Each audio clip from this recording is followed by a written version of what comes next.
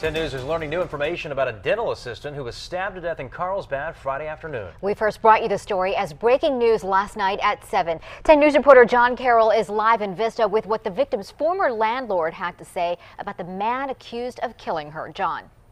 And Itika, 27-year-old John Monta sits here in a cell at the Vista detention facility this afternoon. And now we're hearing from people who knew the victim how they were shocked to learn of her death and surprised to learn of how she died.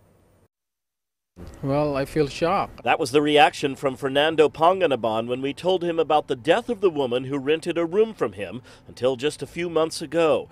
Though the medical examiner hasn't yet released her identity, 10 News has been able to confirm enough information to report that she is Joanne Javier. Panganaban says she has a 2-year-old son.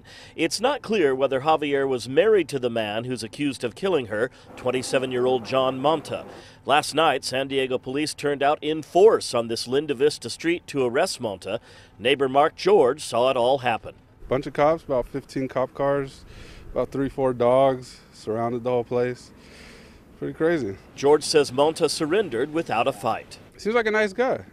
Yeah, I've known him for a little while, but didn't talk to him much, but seems like a real nice guy. It was around 4:30 yesterday afternoon. Police were called to this parking lot outside a Carlsbad dentist's office.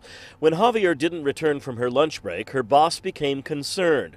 We're told she came outside and found Javier bleeding to death in her black truck. That's it, parked under that tent. She'd been stabbed multiple times.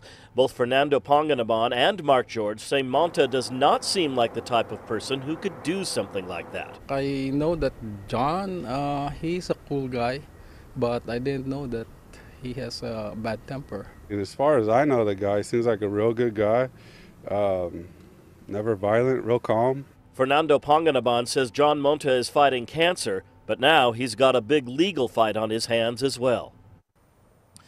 Now, we did request a jail interview with Monta here at the Vista facility, but he turned us down. He is being held here without bail. Live in Vista, John Carroll, 10 News.